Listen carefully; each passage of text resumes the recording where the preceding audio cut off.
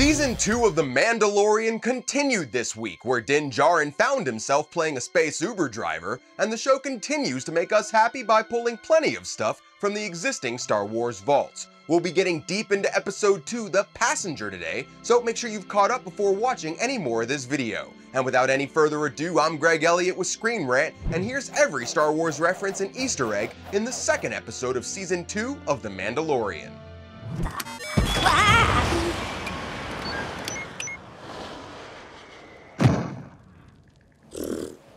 As Mando speeds back from his encounter with last week's Krayt Dragon, he gets ambushed by some funky-looking aliens, including a Nikto, first seen in Return of the Jedi, and Scrapjaw Motito from the market scene in The Force Awakens, or at least another member of the as-of-yet unnamed species. Din eventually makes his way back to the infamous cantina at Mos Eisley, where in addition to seeing a bunch of IG droid heads at the bar, and a Gagoran you might recognize from the Star Wars Commander video game or Rogue One, he finds Peli Motto playing cards with a big ant-like alien she calls Dr. Mandible, which might very well be a nod to the episode's director Peyton Reed, who also directed Marvel's Ant-Man movies.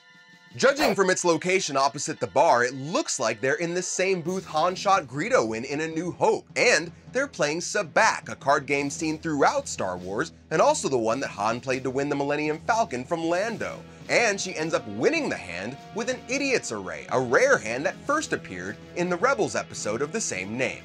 More importantly, did you bring back any of that dragon meat? Better not have any maggots on it. I don't like maggots. Back at Peli's shop, a Treadwell droid, first seen in A New Hope, barbecues up their dragon meat using a pod racer engine, just how they do it at Ronto Roaster's restaurant at Galaxy's Edge. We're then introduced to the show's titular passenger, a member of a new frog species voiced by D. Bradley Baker, the voice of Captain Rex and all the other clone troopers in the Clone Wars and Rebels TV shows. We're not sure what language she speaks, but Mando does try out some Huttese on her right before we see some New Republic X-Wings, one of which is piloted by none other than Trapper Wolf, played once again by executive producer Dave Filoni.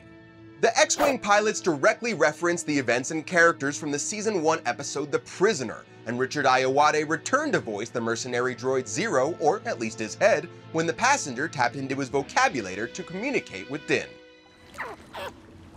No. No.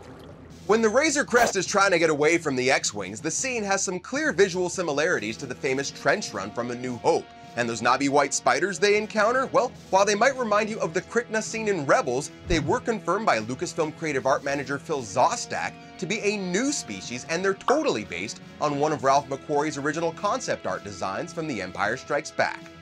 The show confirmed that Baby Yoda still has a taste for all things frog, and while it is tough to wait a whole week before we get to see how the Mandalorian saga continues, make sure to keep up with us at Screen Rant to get your Star Wars fix. We will be here next week with more callbacks and Easter eggs and the best TV show happening in a galaxy far, far away. I'm Greg Elliott, thanks for watching, and may the Force be with you.